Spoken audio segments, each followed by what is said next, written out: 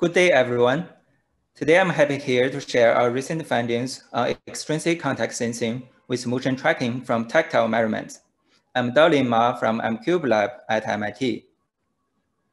Manipulation is largely about controlling contact behaviors. But before we can control contact, we should first be able to sense it. In contact-rich manipulation scenarios, such as tool using or assembly, we not only care about the internal contact between the fingers and the object, but also it's critical to keep track of the external unsensed interaction between the object and its environment, such as the point contact between a screwdriver and the nut, or the line contact between the packing box and the hole. As humans, even without knowing how, our brain and the haptic sensing are amazingly good at making such estimations. However, for an automation system, how can a robot localize the object's contact with its environment? We call such a localization problem the extrinsic contact sensing problem, because the contact is extrinsic to the robotic hand. Extrinsic contact sensing is in contrast to the intrinsic contact sensing, which was introduced by Dr. Anthony Bickey about 30 years ago.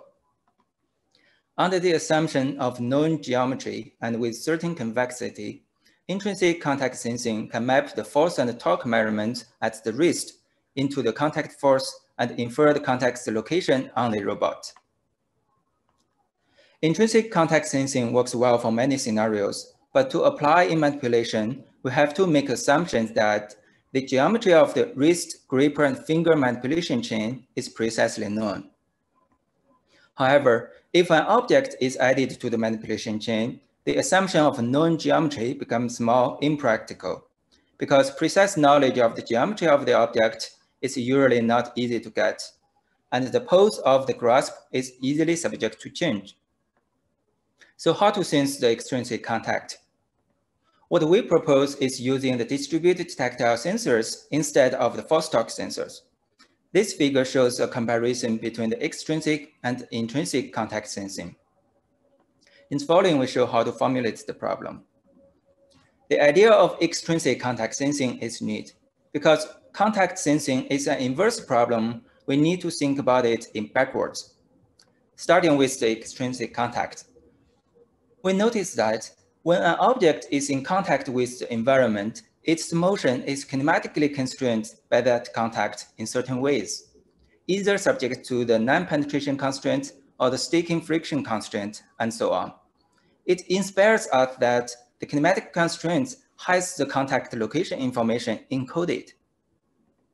So we propose to infer the contact location by decoding this kinematic constraint, as long as we can precisely track motion of that object. So the next problem is how to track the object's motion. Yes, as inspired by human hand with the tactile measurement embedded within the fingers. So this is the tactile finger we are using. It's a vision-based tactile sensor. The sensing element is a piece of soft gel, which can be deformed when in touch with an object. And the camera inside the sensor can record the images, from which we can get the deformation of the gel, including the depth and the tangential motion. And we can reconstruct other tactile information from that, such as the force distribution or slip detection. For the motion tracking, when an object is moving, any point on that object moves accordingly.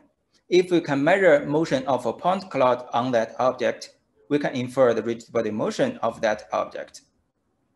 For example, the object is initially at the blue configuration, and it moves to the red pose. With the tactile sensor, we can measure the blue point moving to the red point from A0 to AK. There should be a rigid body transformation, RK and PK connecting them. Such a rigid body transformation corresponds to the rigid body relative motion of that object, which we can retrieve by solving this linear optimization problem. On the right-hand side is the real experimental setup. The gripper equipped with vision-based tactile sensor is grasping an object and moving. With the tactile measurement, we can track the object's motion. Before we go further to the framework, we make several assumptions first.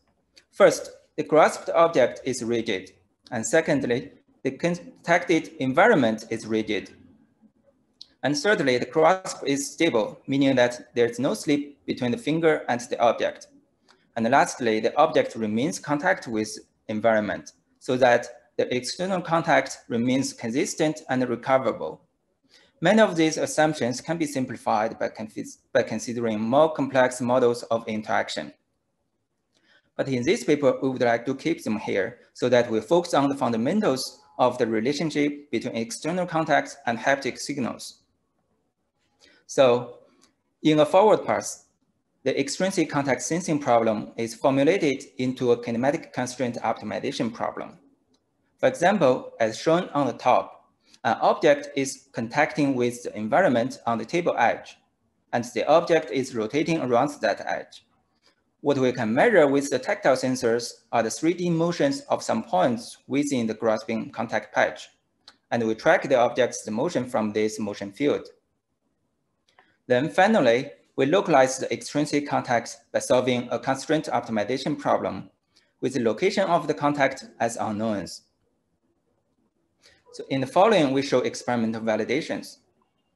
In this experiment, the object is in contact with our tactile sensor. We move the object by hand randomly and track its motion with a vacuum tracking system only for comparison as the ground truth. We compare the tactile tracked rotation with the vacuum tracked rotation represented as quaternions here. We can see that without knowing geometry of the object and without placing markers on the object, tactile sensing can achieve motion tracking of similar accuracy to that of a vacuum, which is the most accurate commercial motion tracking system. Then we validate the extrinsic contact sensing framework with two case studies, the point contact and the line contact. Formulation of a point contact is an optimization like this. The robot has grasped a tool and the tool is in contact with the environment. The hand moved a little bit to allow the passive exploration. And then the tactile measurements are used to localize the screwdriver's contact with the environment.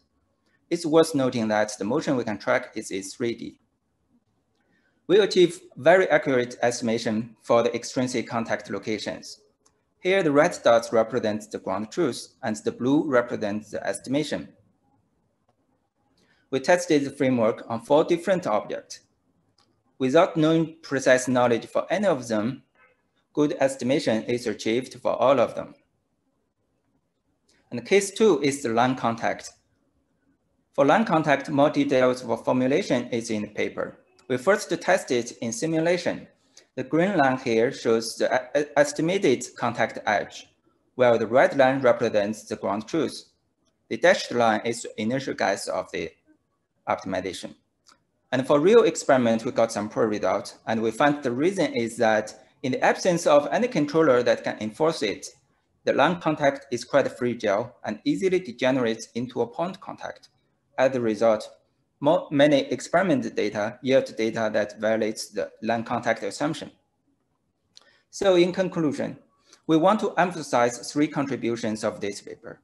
First, we proposed a method to achieve very high accuracy motion tracking from only tactile sensing, without knowing geometry of the object and without placing markers on the object. And secondly, we proposed a framework that can estimate an extrinsic contact of the grasped object, which again requires no or only minimal knowledge for its geometry. And thirdly, we have experimentally validated these ideas and methods. In addition, there are 2 comments we would like to make. First, this work also tells us convincingly that the tactile sensing measures not only force and shape, but also motion. The motion tracking should be an important modality for tactile sensor, not only the vision-based tactile sensors we are using, but also other types of tactile sensors, such as the flexible electronics. And second, we look forward to seeing development of the closed-loop tactile controllers that are enabled by this perception framework. And with that said, I would like to thank my advisor, Abdul Rodriguez, and my colleague, Siyuan Dong. I also want to thank my special thanks to my great engineer, Ian Taylor, for making these tactile sensors. And we want to thank the supporting agencies, Hong Kong Research Grant Council, and Delta and Lenovo Corporation. Thank you all. All right, thank you very much. Committee members, do we have any questions?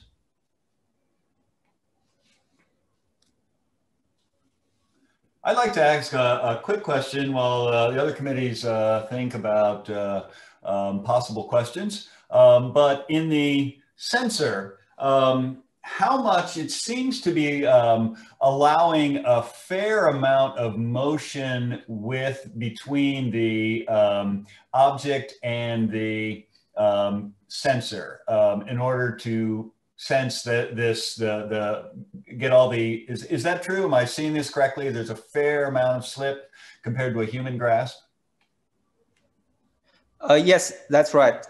So with this sensor, the sensing element is a piece of soft gel. So that can deform, that allows the relative motion between hand and the object. And even if there is partial slip with this sensor, we can track that slip. So in the future work, you can you can disregard that part of slip, and still you can track the motion of the object. Okay. Therefore, if you could embed incipient slip detection into this device, would that improve the stability of the grasp? That's right. You are right. And we have published a paper like 2 years ago about incipient slip detection on this type of tactile sensor. Excellent. Other questions? I have a question. May I ask a question about? Yeah, thank you.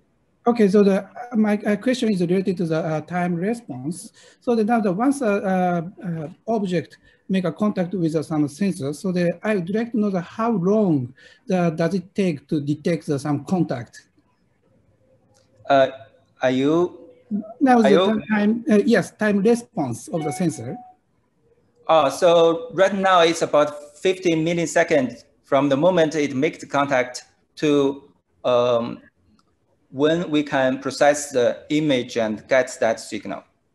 Okay, so then now I would like to ask some stability at the moment of the make a contact.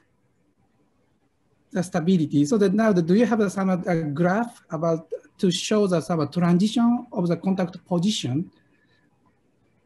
Right now, we assume that the external contact is consistent. It's stable. Okay, thank you very much. Thank you.